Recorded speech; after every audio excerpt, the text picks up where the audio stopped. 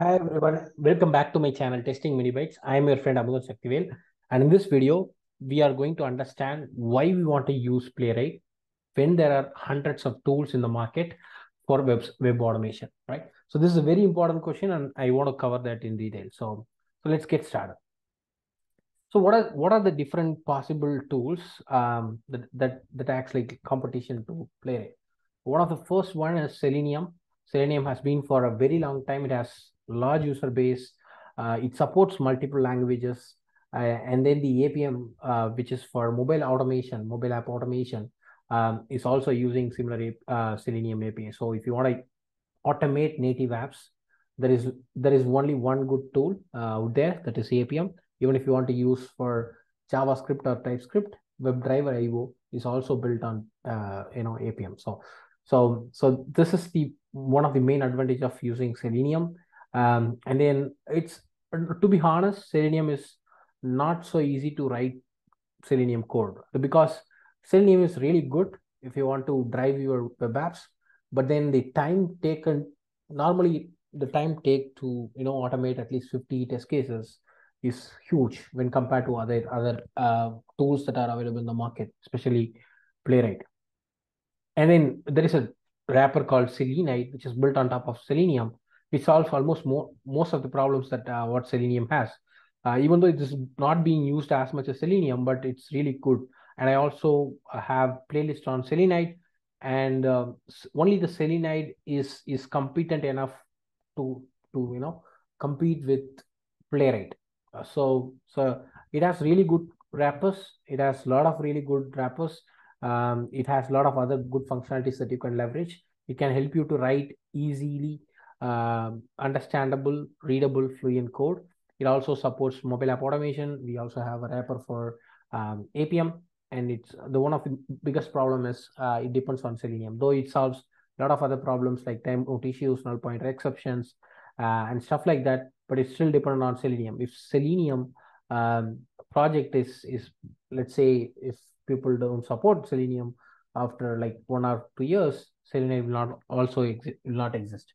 So the third tool that I want to talk about is Cypress. It has a very good, in fact, decent user base. It attract a lot of traction.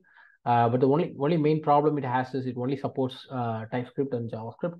And then we also tried Cypress in our office project, and then it didn't really turn out well, because the in Cypress there is no async await, and it is not so natural for developers to write code in Cypress. They feel like it's completely different from their ecosystem. So not the testers, but the developers will feel somewhat lost when writing the Cypress code. So if you are trying to implement in your project and then you expect developers to contribute because it's written in TypeScript or JavaScript, and then they not feeling comfortable because it's not so natural for them, it doesn't make any sense. And the biggest drawback about Cypress is if you want to run your test in parallel, you need to pay for it, right? So and then the plugin culture, like if you even want to use XPath, right, you need to add a plugin, and this is the main problem here. You have to add so many plugins, and you need to remember all of them. And you also want to make sure if some version mismatch is there, you need to understand which one is causing problems. So that's the biggest drawback of Cypress. And then the tests are also kind of little flaky when compared to Playwright, but not as flaky as you get in Selenium. So but then coming back to the Playwright, it supports not all the languages by Selenium, but it supports decent level of languages like TypeScript, JavaScript, Java, C#, Python.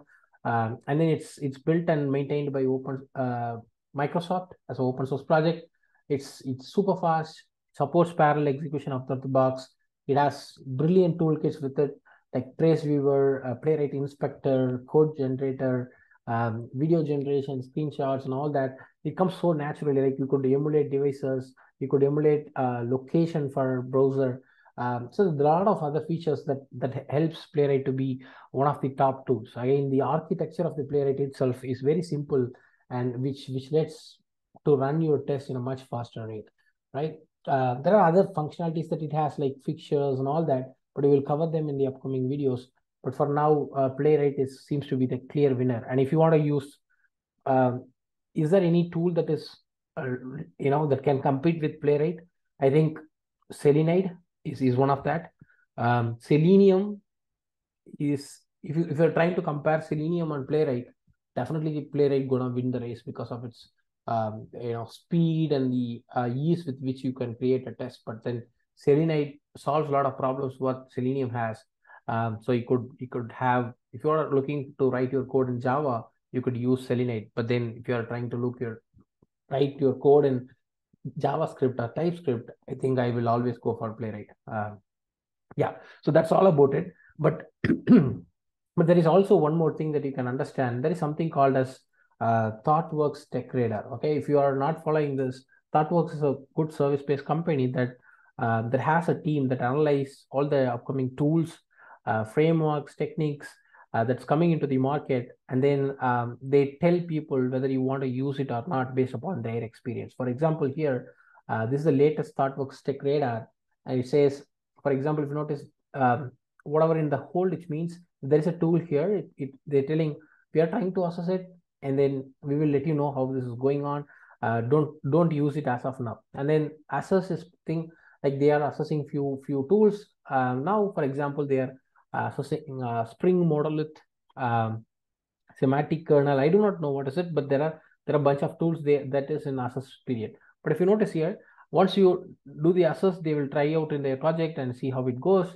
But then if you notice here in the adapt section, which means they completely recommend using Playwright as a tool for end-to-end automation. They tried out in different projects, and then they feel this is one of the very good tools that you could use it in your projects as well. So that's why Playwright is really good. You can also see other stuffs in the tool section. For example, the sync, which is the static analysis code, security scanning thing, which is given an adopt rating, which means organization can go ahead and then start using it.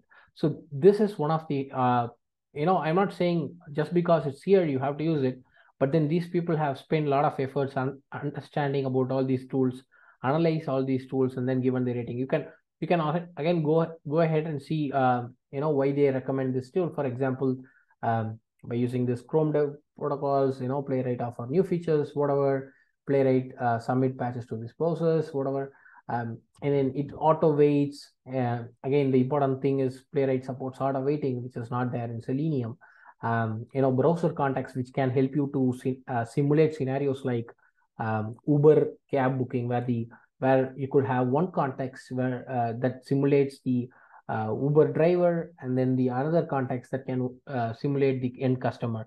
So you could even simulate these kind of scenarios and then automate chatting between them and all that stuff, which is very complicated in case of Selenium. So it opens up a lot of opportunities in the web automation arena. You can simulate notification, geolocations, dark mode settings. Like, this is not a big deal, but geolocations and simulating notifications are all really cool. Again, lazy loading. Again, if you notice, they have clearly mentioned our teams consider it to go to test framework, and some cases are migrating away from Cypress and Puppeteer, which is exactly what we did in our organization.